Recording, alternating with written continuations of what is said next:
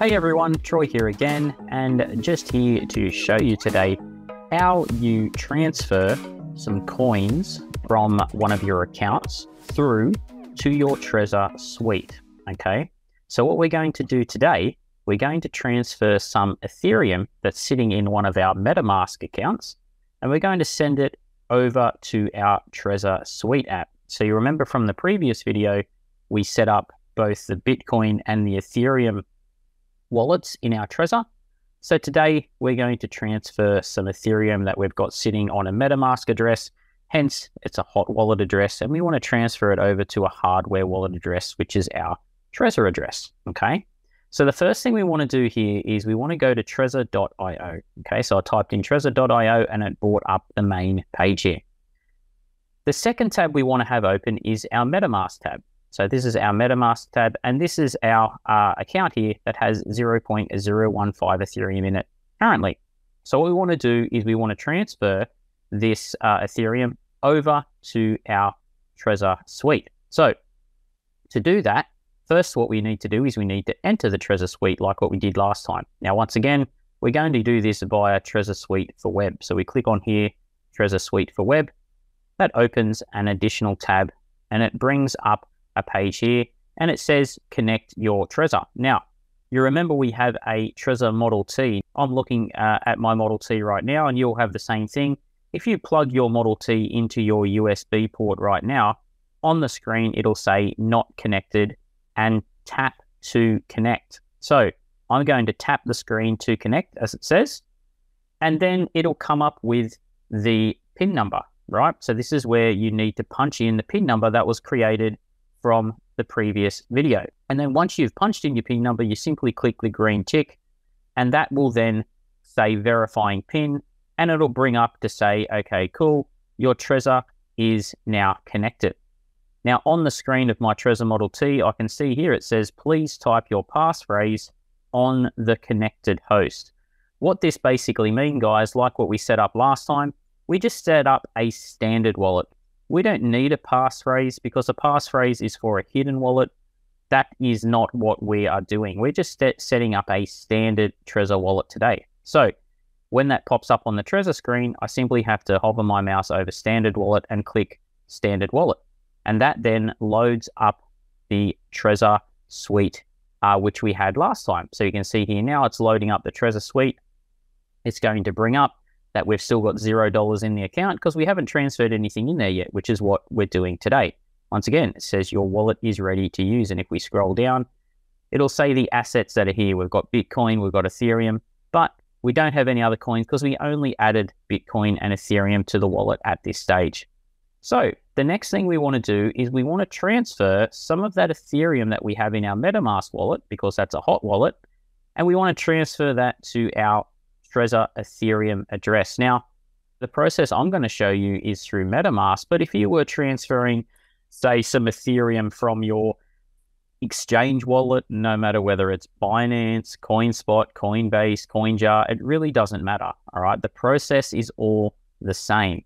We need to send it from the wallet we're sending it from, which in this case is the MetaMask, and the wallet that needs to receive it is the Ethereum wallet in our Trezor. So to do this, once again, we're on the main screen here and we go down and we're sending Ethereum to our Trezor today. So we click on Ethereum. This then opens the first Ethereum account of our Trezor, okay? Now, once again, we are receiving Ethereum today, all right?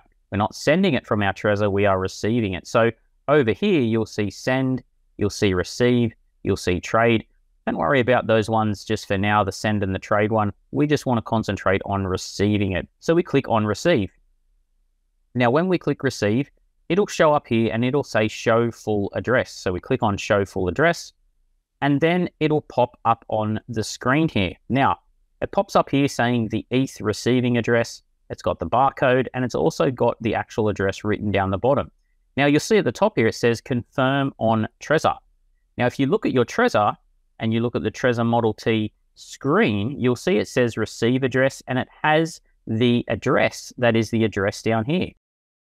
So one really good way that I find when I'm transferring coins from anywhere to my Trezor address I like to ensure the first 4 and last 4 numbers are correct. It's just a bit of a safety check that I do that I find is really good safety check to go over.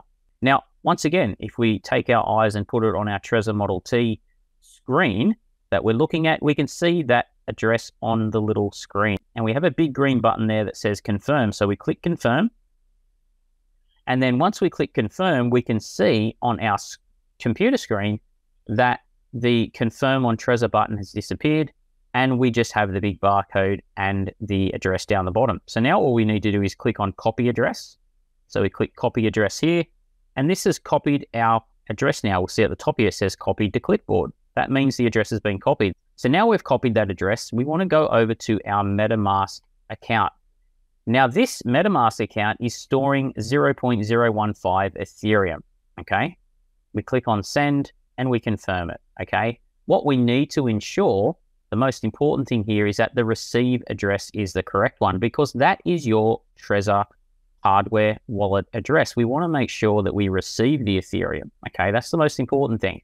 So now we can go over to the MetaMask account and we can simply send some of this Ethereum. So to do that, we click on send, okay? And it pops up here, and then we paste in the address.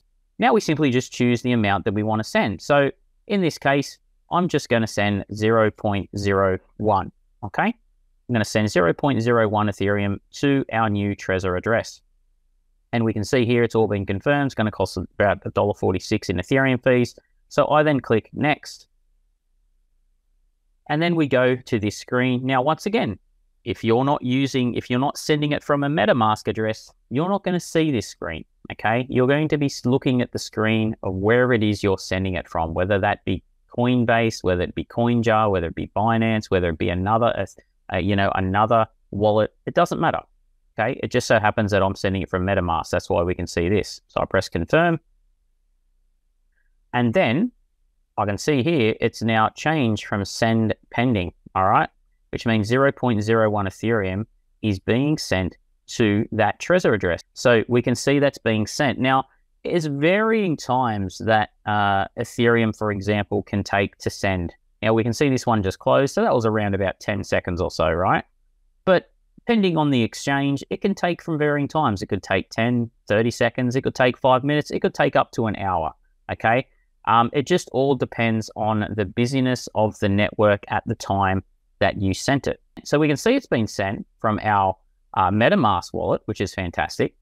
We need to make sure we've actually received it in our Trezor address, right? So we click back on the Trezor address, we close this little box, and we can see at the top here, there we go, 0.01 Ethereum has been received, approximately worth, as of today, $19 and 31 cents. All right. So that is the process, guys. Now, the process, if you were to do Bitcoin, for example, is identical. Okay. It's an identical process. So, for example, if you had Bitcoin sitting in your exchange wallet, whether that's Binance, CoinJar, Coinbase, whether you've got whether it's sitting in a Bitcoin wallet somewhere, it makes no difference. All right. We simply do the same thing. We go back to dashboard, okay? We scroll down, and instead of choosing Ethereum, I would choose Bitcoin. I'd click on Bitcoin. It would take me to this page here, and once again, this is my Trezor account, okay? So I simply click on receive. It comes up with this. You click on show full address. It brings up the pop-up, which has your address written on here. This is your Trezor Bitcoin address. So it starts with BC1. And it ends into EX. So once again, you look at your Trezor Model T screen, you'll see the Bitcoin address on your little screen, you press confirm, and we just go through the same process, guys. We'd simply click on copy address.